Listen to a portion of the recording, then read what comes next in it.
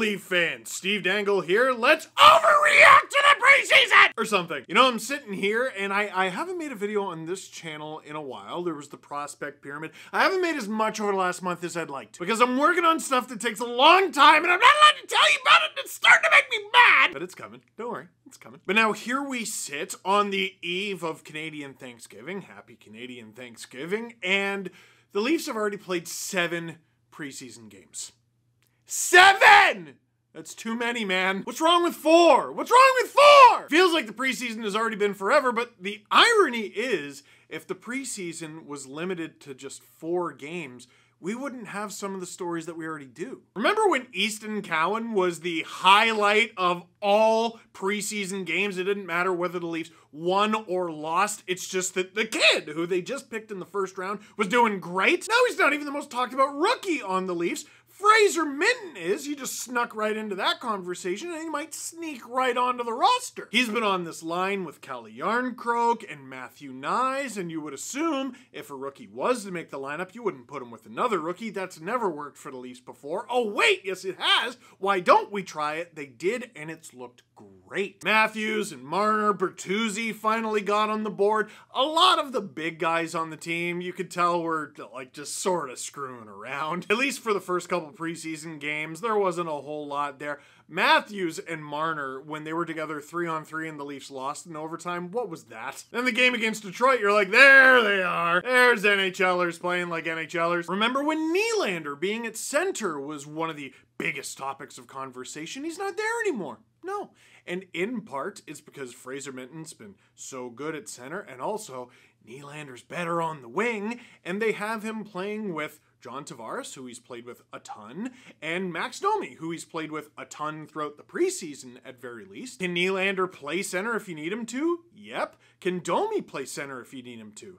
Yep, there's 3 centers on that line. What else has been a topic of conversation? John Klingberg going down with an injury. Looks like he'll be back. Connor Timmins looked incredible. Then he goes down with an injury, and it doesn't look like he'll be back for a while. And lots of conversation about, will Nick Robertson make the team? Maybe Pontus Holmberg in a 4th line role. Are the Leafs going to sign Noah Gregor? Does Simone Benoit get a chance? It doesn't look like he's going to. Are they going to have to waive Martin Jones? Where does Sam Lafferty play? I think I have an answer for all of that. Because one of the most common chirps that other fans have sent Leaf fans' way all summer long is that the Leafs are well over the cap. And they are. In fact, if you go to the cap-friendly page, the Leafs are the most over-the-cap team in the entire league. Now, that ignores some pretty key things. Number 1, Jake Muzzin, who is still under contract, is not going to play. We know he's not going to play. He's on LTIR. Matt Murray, he's not going to play. He's getting major surgery. We know he's not going to play. He's going on LTIR. So I made a roster using the cap-friendly armchair GM tool.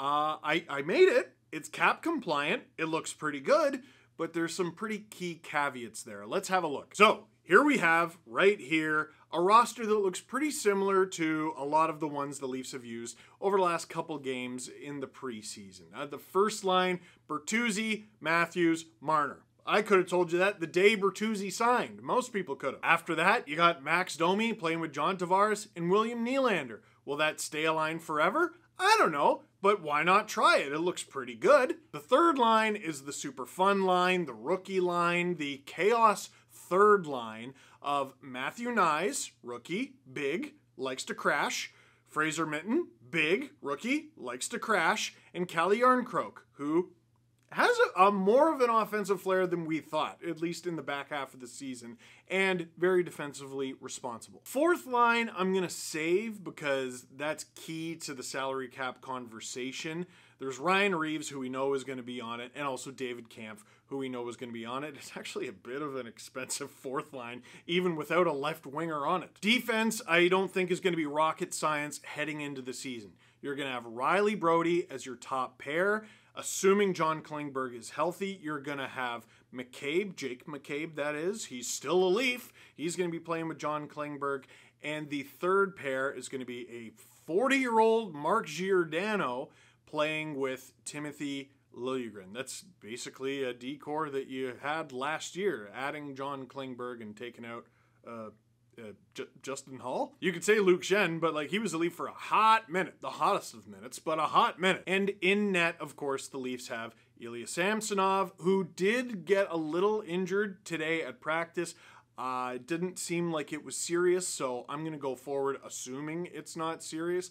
And obviously there's Joseph Woll as his backup. This is my draft roster. This is my final roster. I'll tell you about that a little bit later on, but you might notice there's some pretty key omissions here. One thing you'll notice, there is a spare on this roster. It's William Lagesson, who I think is going to get into games. He can play power play, penalty kill. He can play both sides. Giordano's 40, man. He's 40. Like, he shouldn't be playing 82 games. That just doesn't make sense. Then, of course, there's Connor Timmins, who I think is going to go on LTIR. 1.1 million. He was playing so well that he could have got traded. He could have got waived, but I think he would have got claimed. Like, seriously, he was playing so well. Big injury. He's going to go on LTIR to start the season, and that's a key part of this also, unfortunately. Two guys have to get waived in order to make this roster work. Number one, and least surprisingly, Martin Jones. Martin Jones was a pretty late free agent signing for the Leafs, and that means I don't think there was a ton of interest throughout the league. He played well in the preseason, though he hasn't really played well over the last 5 or 6 seasons, despite winning 27 NHL games last year. He makes $875,000 against the cap. Maybe teams will say that's too expensive. They want a league minimum player. It's not that far above league minimum. If the Leafs waive him, there's a really, really good chance he gets claimed. The Tampa Bay Lightning, I think everyone thinks that is the most likely culprit. Them or the Avalanche. Both of these teams would probably be better getting Martin Jones than having whoever they have as next man up. Colorado has Georgiev, which is excellent, but Francouz isn't ready to start the season. Justus Anonen is a pretty young guy. Why not get Martin Jones, even if you have to waive him a little later when Francouz is healthy? And as for the Lightning, you have Jonas Johansson, and Jones might be better than Jonas Johansson already. The other guy who gets waived here is Sam Lafferty, and this could actually work out for both parties. He makes over $1 million. He's going to get waived, and there's a really good chance he doesn't get claimed. He is going to have to play with the Marlies. He'll get a bit of a raise because you don't have to play escrow in the American Hockey League. And he's not, like, bad. It's not that. It's just that most teams can't add a player of his caliber for that amount of money at this point in camp.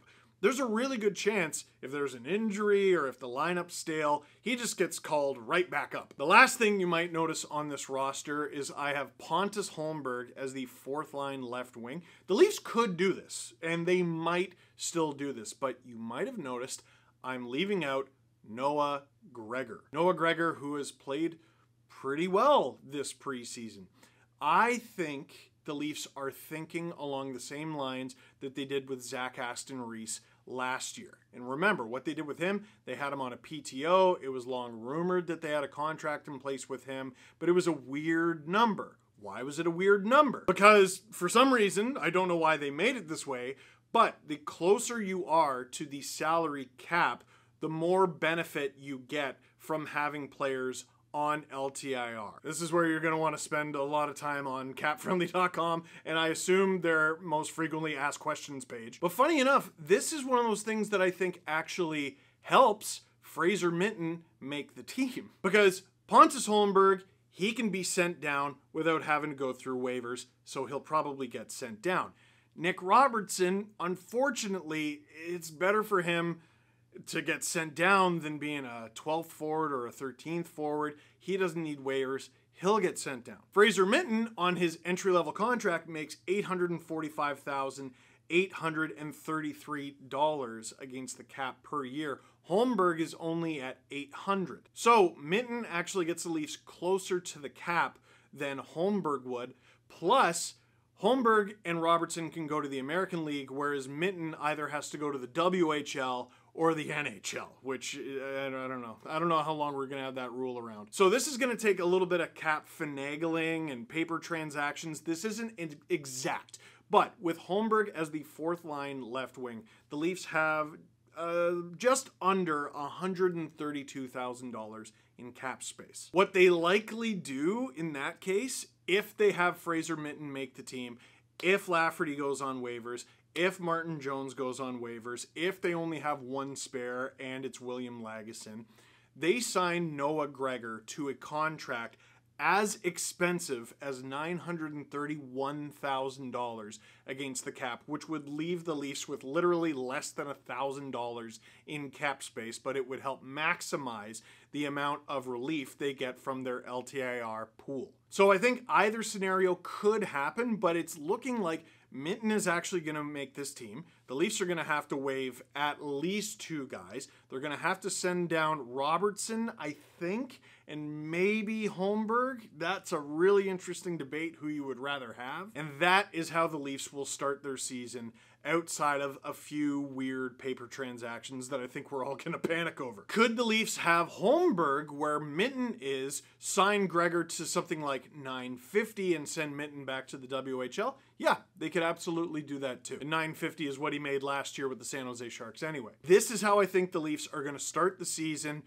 Injuries happen, man. Players go cold, players go hot. You never actually know. Bobby McMahon is a really interesting feature in all this as well. I don't know where he fits into the equation. Maybe he gets waived. So, what do you think? Are you comfortable with this roster? Do you think this is a good roster? What does this roster still need, either immediately or down the road? Do you think Martin Jones is going to get claimed? Do you think Sam Lafferty is going to get claimed? And do you think I'm way off and something else completely different is going to happen? Obviously, I didn't even mention Easton Cowan. He'll be going back to London, but yeah. He was almost a second-round pick. Like, that was pretty obvious. Nothing wrong with letting him go back to the London Knights and potentially go for a Memorial Cup. Let me know. But in the meantime, that is it for this one. Thank you very much for watching. Click like if you like this video. Click subscribe if you really like to tell your friends. Brand new Steve Dangle podcast up on SDPN. The SDPN YouTube channel is on the road to 100,000 subscribers. We've been gaining them real fast lately. We'd love it if you were one of them, you silly, beautiful goose.